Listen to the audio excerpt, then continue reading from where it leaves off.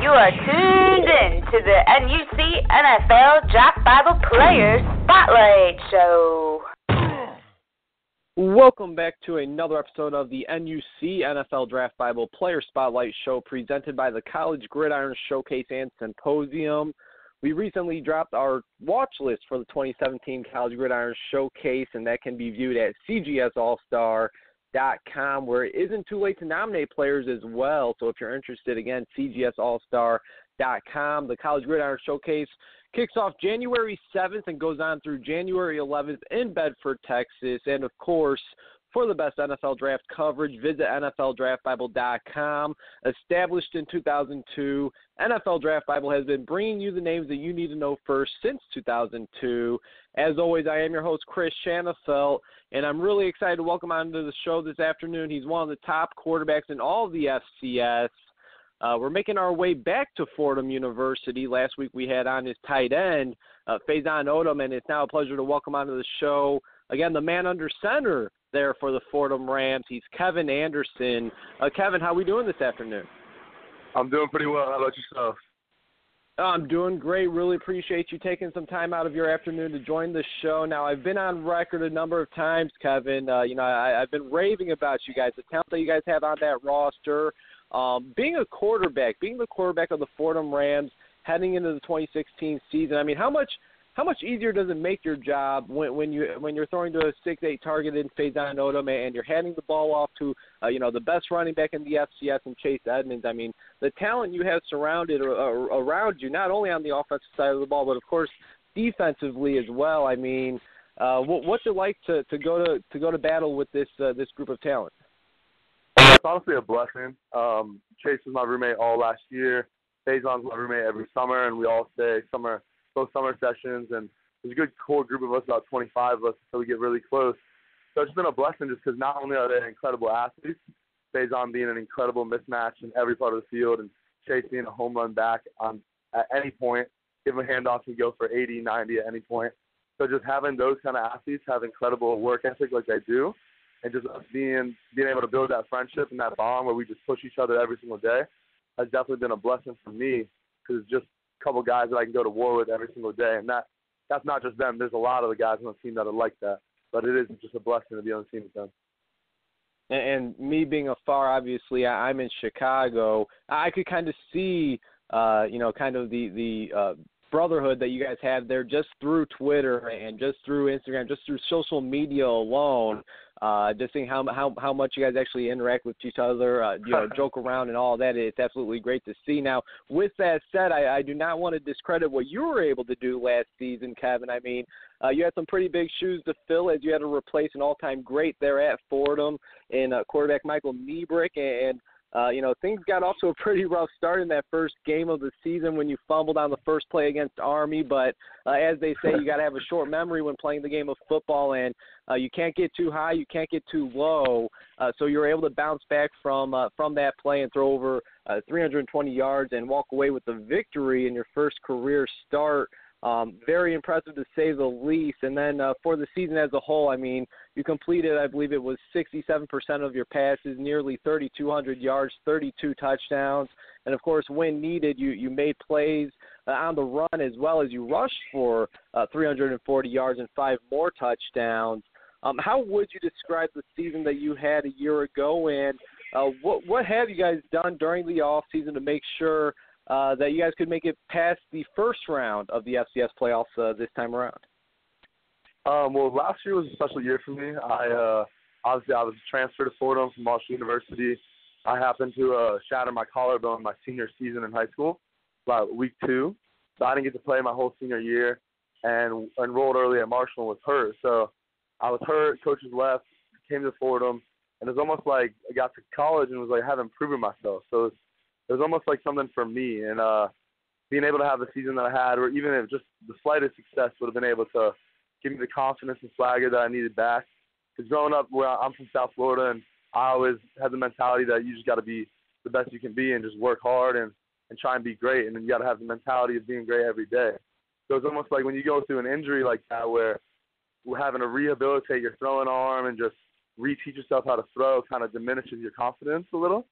And so it's almost like being able to have the season that we had with, I think it was like 16 new starters, bunch of freshman starters. In the last, like, I think 4 games of the season after we lost Bobby Cantelli, we started 4 freshman receivers. So it was a big season for us, and it definitely it was able to let me validate my own confidence, especially bouncing back, getting a FBS win. Just that entire game, that entire season was really confidence in my overall play going into this year. And you know, I rattled off the stats, but I mean, really, I mean, the tape, at least from what I saw, and I've taken a lot of time to watch some of the talent that you guys have there at Fordham, but you know, the tape really does back up what you see in the stat line. And you mentioned all the new starters. You've seen it there in that first game against Army that, you know, it took a little bit of time for you guys to gel. You guys were able to walk away with the victory there, and you just seen the team get stronger and stronger as the season went on. You guys finished with a 9-3 overall record a year ago, and this time around you guys have a lot of those new starters from a year ago returning this year, so obviously looking for bigger and better things in 2016. Now, Kevin, was there anything specific that you wanted to focus on improving throughout the off season? Was there anything that you felt the need to work on during your time away from the team this off season? Yeah, I mean, every off season is just huge.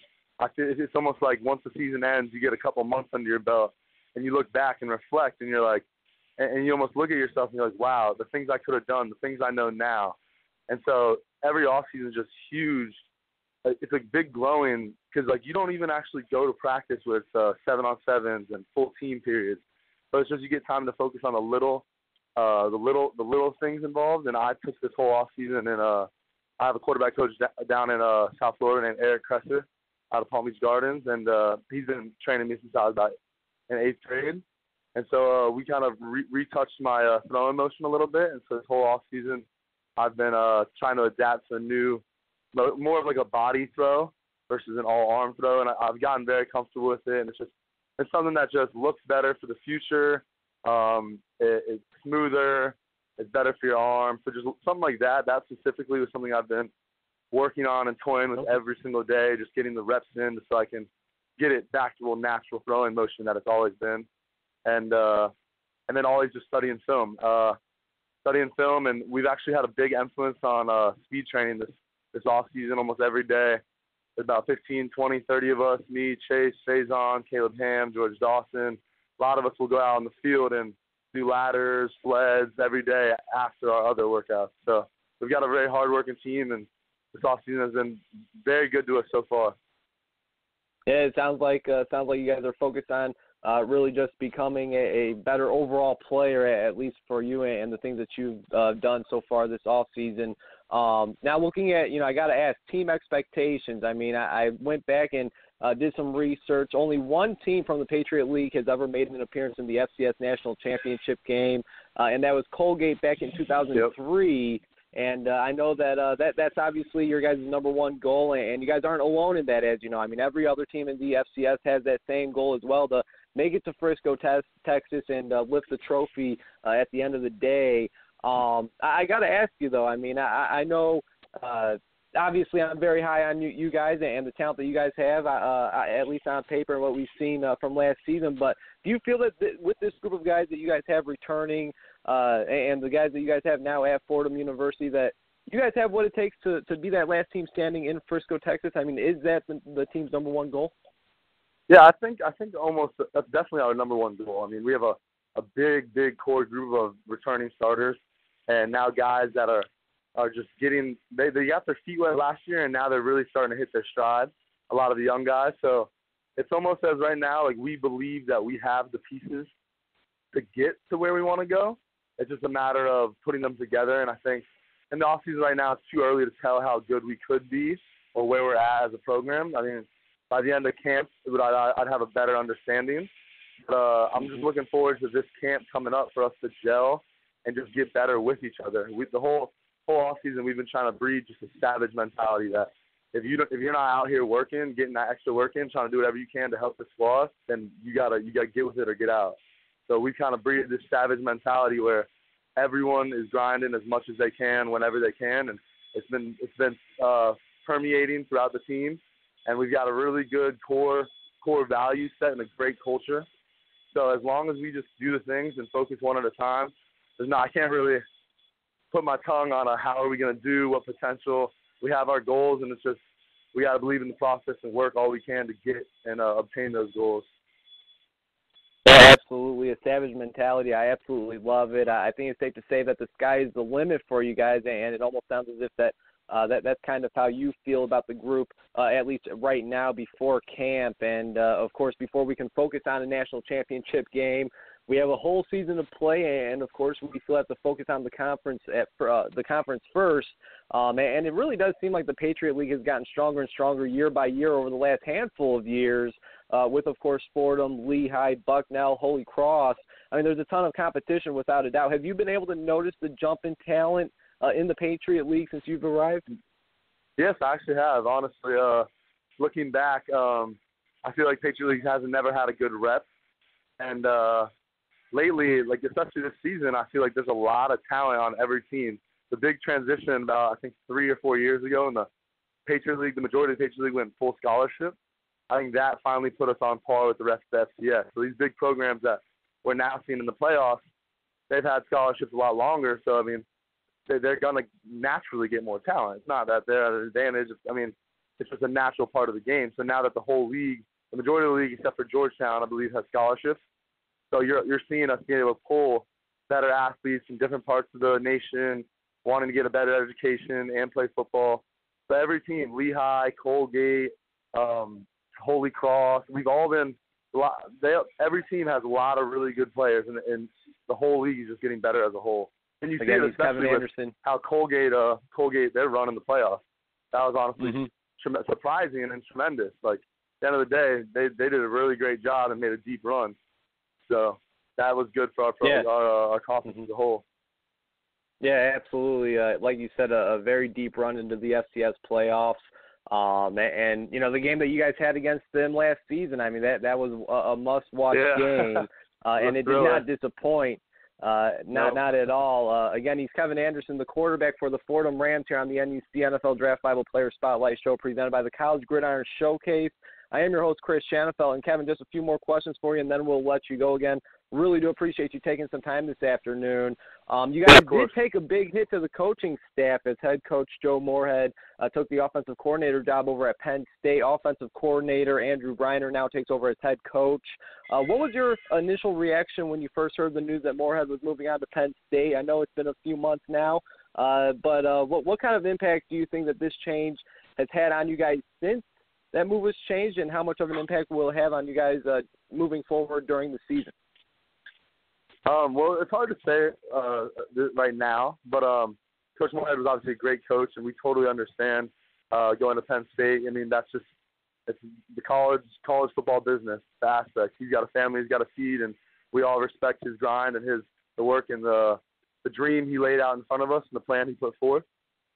He always told us that it's the next man in mentality, and that's the kind of mentality we wanted to bring every year. Once Michael graduated, I had to come in and just perform as good, if not better. And the same list goes on at every position. So we got a really good coach now, Coach Briner. He steps in, and he's going to be expected to do just as good, if not better. And I know and I'm confident that he will. I had a lot of time working with Coach Briner because he was my quarterback coach last year. And he's a great coach, has a very good management mindset. He's extremely focused, and he knows what he wants, and he knows how to get it. He goes about his business in an extremely professional way, but does it from almost a managerial aspect where he knows that he has to make sure we get our work like this, or you have to do this to get these results. And so keeping a very focused, structured approach, it's almost like the methodical way that he teaches me to go about my pre-snap progressions and how our entire playbook is run. So that's how he's almost using how he teaches the quarterbacks and how he's running his program. So in addition, we also, just because we lost Coach Moorhead, we actually gained another great coach as well. Coach Joe Davis is our new quarterback coach, and he was the offense coordinator at Northern Iowa, and they made a deep run in the playoffs last year. And so we were fortunate enough to grab him, and he's been a great asset. Him and Coach Briner just work extremely well together, and he's another young guy, and they feed off each other. They're both two offensive minds. Coach Davis called plays for, I think, 11 years in his offense and is now incumbent to Coach Briner. Coach Briner's calling plays. So those two minds together have just add little wrinkles to our offense that we didn't have last year that are just going to make us a little bit better. And so just having him around, and he's a great man just to teach and mentor me and my fellow quarterbacks has just been a blessing. And we look forward to seeing what these two coaches combined can do for us offensively. Yeah, it's certainly going to be something to watch out for. I mean, does not sound like we should expect any drop-off at all. And, I really do think that hiring from within and promoting Coach Briner to the head coaching job, I think that was definitely the right thing to do. And really excited to see how things go this season. Again, your guys' first game is just over a month away, September 3rd at Navy. Take us through what your schedule looks like from now until then. I mean, when does camp get started? Well, we actually report to camp August 7th, I believe. But I've been here for the whole summer, and we have work out 6 a.m., and I've been doing an internship at a law firm for 8 hours every day, Monday through Friday. So I'm finally done. Today's my last day, and we get about a week off, go home to Florida and train and recover, and then report for camp, and then camp goes, and it's on to the Navy. So about a week away from the real start of the grind, where every day is football, football, football. Hey, very exciting stuff. Congratulations, of course, on the internship, and again, really appreciate you taking the time. Final question. I asked you about team expectations. Got to ask you about individual expectations. I mean, is there anything you have written down that you'd like to see yourself succeed in this year? No, I'm not really. I don't really. Doesn't matter to me, honestly. As long as I just pray that my teammates and my friends stay healthy on the field, and that we're blessed with just a great season. Well, however it goes, as long as we get a win, that's all that really matters to me. The only stat I really care about is efficiency. The QBR rating, that's like my favorite thing, because it just shows that you're not doing anything to hurt your guys. We all put in so much work. I just want what's best for us. So. Hey, I can't say I didn't expect that answer. Again, Kevin, really appreciate you taking some time this afternoon. Really, just wishing you a very successful and of course, a healthy season. Again, going to be a lot of fun. Any final words? No, thank you for having me on the show. I appreciate all the positive media you give us in our program, and I look forward to talking to you soon. Yeah, without a doubt, you guys have certainly earned it. Again, there he goes. Fantastic quarterback out of Fordham University, Kevin Anderson. Again, wishing him all the best of luck. Certainly one of the best quarterbacks in all of the FCS. And like Kevin, I mean, I also have some very big expectations for this Fordham Rams team.